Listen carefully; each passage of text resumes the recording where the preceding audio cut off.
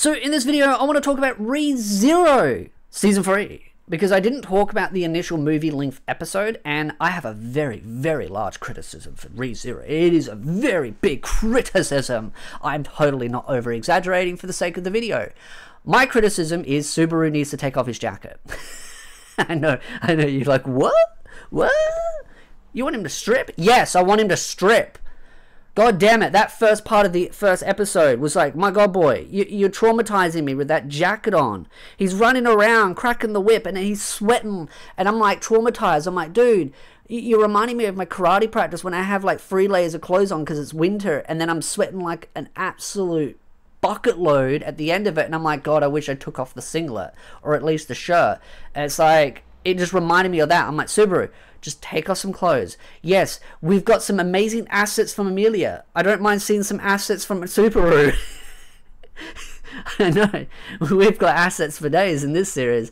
But it's just one of those, I just wanted to throw a fun jab, because when I did watch it, I kind of looked at it and I'm like, oh my god, just take the tracksuit off if you're going to train. Like, I get that jacket is durable, and it's also, when I mentioned about it online, people were like, oh, but it's his iconic outfit. And I'm like, dude, we all know who Subaru is. We don't need the jacket to be the thing that, oh, who is he? He doesn't have his jacket on. Like, where's Wally? We know who Subaru is. There's a point where I'm like, okay, he can take off the jacket while training and then put it back on. I also wonder how that outfit is so durable as well, because my god, that outfit is very, very durable. So there are 2 things I want to talk about. The first one is Beatrice and Subaru's relationship. I find their relationship to be very cute and innocent. I see it as a brother-sister duo combo. I know some people have kind of nitpicked at that and gone, oh, well, actually, it's more like a father and daughter relationship. I find that weird, personally, myself, but it's like tomato, tomato. It's like same difference. Who cares? I just personally like the brother-sister duo combo because it feels a little bit more innocent, and it just feels like, yeah, they're like kind of like, even though Beatrice is a different age because of who she is and being a spirit, it just kind of feels like they're like, you know, she's a younger sister, he's an older brother, he dotes on her and, you know, gives her all the attention, and then she kind of comes in and goes, oh, look, am I not the cutest little sister kind of thing in that episode, the first one.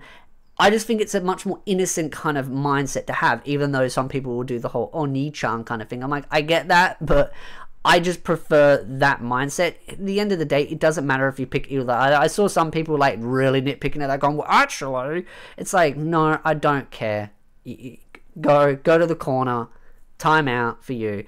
But I don't see anything wrong with their relationship. I've seen some people try to push that there's some like weird relationship going on with Subaru and Beatrice. I'm like, no. He's just a very caring individual. He really wants to kind of make her life better and make her life more vibrant and more colorful, and not be locked away in a library and miserable and lonely. And especially from the first episode, she was very bitter and angry and kind of didn't like him. And first season, that is, and then the second season their relationship developed a lot, and now you've got the third season, which is like the continuation, that there's kind of the building on that already good relationship. So I personally really like that chemistry. I do not see anything weird in it, and I feel like people are kind of more projecting when they see something weird in that. The next thing I want to talk about is the movie-length episode, and why I do believe movie-length episodes for some animes is needed and some don't.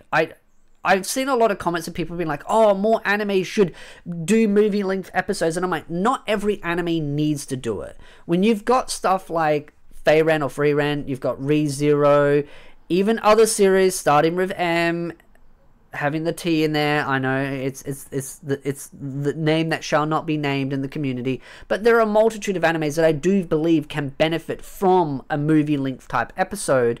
But if you're looking at some like normal rom-com anime, I'm just like, no, it doesn't need a movie-length episode. But Re:Zero does, and it's simple. Why? There's so many layers to the world, so many like complex things going on, and it's not overly complex, but there is some complexity to it, where you've got a lot of political powers, you've got a lot of characters, you've got a lot of world building, a lot of character dynamics. So you've got the individual characters and what they're doing, but then the characters and how they mesh together. And I feel like the first episode did a great job at building all that up without it feeling too overwhelming, but I can understand why it could feel a little bit overwhelming. For me, I feel like it's one of those where you could watch twice and you get a little bit of extra information, because there's a lot of, like, at certain points where characters are kind of having conversations, you're like, okay, there's some interesting, like, layers to this, and you kind of want to sit there and absorb it all, so you kind of want to go for it bit by bit. So you watch it the first time like normal, then you go for it the second time, and you kind of, like, go for it a little bit more analytically.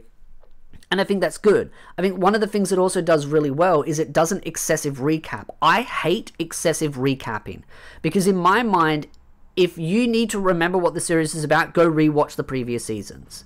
That's how I see it. I know some people use the excuse, oh, I don't have time to do that. I kind of question that when most of these people that say that they don't have time to rewatch animes and they spend 6 hours a day on, like, social media telling you that they don't have time to rewatch an anime, it feels more like you've just got a short attention span and you can't handle rewatching something, so you have to watch something new every time. So I don't believe that argument 9 times out of 10, because someone that doesn't have the time to rewatch something generally isn't spending time on social media telling me that they can't rewatch things, especially in videos. So that's just how I see it. And I just like the fact, like I said, ReZero doesn't overly excessively recap. It gives enough explanation, enough recapping to explain the current situation in the past, and then add layers to the current, like, development going on. And so I like that. I like how it goes about that. There are some animes out there that I feel like they use recapping as a way to fill episodes up so they can cut on animation time, budgeting. It's all those kind of things of being like, oh, we have X amount of episodes, but we want to, like, make 20% of it just excessive recapping, and it can range between, like, 5 to 20%. Some, you know, old power showmen used to do that excessively, where, like, you'd have a 20-minute or 25-minute episode and, like, 10 minutes of it is just recapping. But certain animes that I've watched recently do too much recapping, and they do it in a... the only reason why, I'm sorry, that they do the recapping is to pad the episodes out so they can turn a 2-core season into 2, 3, 4 episodes of just recapping. And I'm like, no, we don't need that. Don't treat the audience like they're stupid. And I think one of the problems is that gets worshipped because communities get too defensive. And that is an issue with the anime community, is too many anime communities are too defensive about their favorite series and can't handle any constructive criticism. And you can say, well, you kind of, you know, gushing over ReZero, but I'm like, oh, I've criticized ReZero before. I always balance my reviews with positives and negatives. But I just think excessive recapping does not help. It treats the audience like they're idiots. You use recapping as a way to explain the current context of the conversations. Like, for example, if Subaru's having a conversation with a character and then needing to talk about the current situation that is a continuation from a past event, they might give a little bit of a quick dot point note of, oh yeah, that event from X, Y, and Z. Like, for example, Rem, when she's, you know, asleep, and they kind of bring up the past of her relationship a little bit, and then what led to her being in that situation. It doesn't need to be 5 minutes long of recapping. It can be 10 seconds. Maybe a little bit more. But when you blow it out to 5 minutes, it's just, to me, it feels like you're treating the audience like they're idiots. And at that point, I'm like, okay, well then go rewatch the previous seasons or episodes. That's just how I see it. I know it's a very controversial opinion, but I do feel like some content creators knee-jerk defend it because they're too scared that their audience will get angry at them for dare being critical of something. The difference between me and them is I do not let my audience dictate my opinion. I'm open to the discussion and open to having changing my opinion, but I'm not going to be bullied into having an opinion all because I want to please a community. ReZero is one of those. Subaru, take your tracksuit off. I want to see those gains. Otherwise, 0 out of 10. Subaru needs to flex. So, I absolutely love the movie length episode.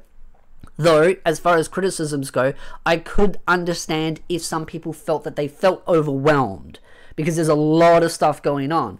But the comments of ReZero Season 3 movie length premiere feels like mostly filler, which I had been linked of an article of that. I think that's just rubbish. You saying that that's filler is just absolute rubbish. That's just you saying that for clicks. because they did very minimal recapping and they did a lot of world building, a lot of character building, a lot of stuff was going on in those episodes. They jammed it with some good stuff, and I really loved it. I loved the pacing, but I do feel like it's one of those where I can understand that you may need to watch it twice to really, even a third time, to really absorb all of what's going on, because there is a lot of stuff that is happening in that episode that it's perspective. Like, I can understand why some. I myself watched it fine first time. I might watch it a second time just to get a kind of a grasp, but I generally watch a lot of animes multiple times just to kind of see if I missed anything, and just because I enjoy watching some animes multiple times, and ReZero is one of those. But I'm just saying that I understand if it can feel a little bit too much, which I'm just saying, rewatch it again. Don't feel ashamed. Don't be bullied into feeling bad that, you know, you need to watch something twice just because there's a lot of stuff going on, and maybe you got a little bit distracted at one point, you know, cat or a dog or a squirrel or a bird or whatever flies on, and you're like, ooh, so you need to rewatch it. So absolutely love the episode. Love to know your thoughts in the comment section down below. What would you rate Amelia's binoculars? 10 out of 10. I myself think they look miraculous. Looking forward to future episodes and where the story goes from there, because I have not read beyond this point. I only read seasons 1 and 2 of the light novel material, so very excited to see where it goes. So again, if you like this video, hit the like, subscribe, and I'll see you beautiful nerds in the next video.